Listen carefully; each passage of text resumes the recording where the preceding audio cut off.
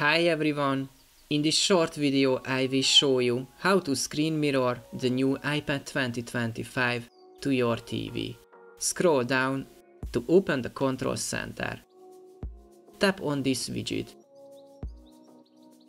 If you can't find it, long press on it, then select Add the control.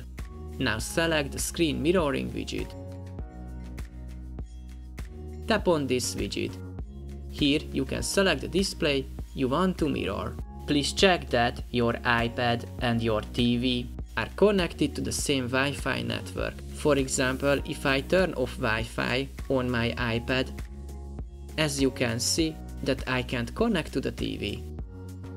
It's important to note that not all TV support AirPlay, so you won't be able to connect to it with your iPad. That's it, we are done. At the end of my video, let me ask you a small favor. As you can see, most of my viewers are not subscribed. If you find my video helpful, please take a second to give a like and click on the subscribe button to help my videos reach more people. Thank you and see you in the next one.